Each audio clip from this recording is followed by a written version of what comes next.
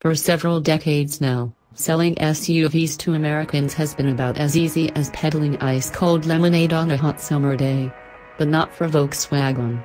VW introduced its first SUV, the Touareg, in 2003, and followed up with the smaller Tiguan a few years later. Neither caught on.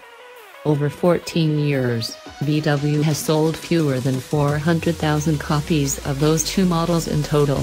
For perspective, consider that Honda sold almost 360,000 CR versus just last year. VW now seems to be overcompensating with the new for 2018 Atlas.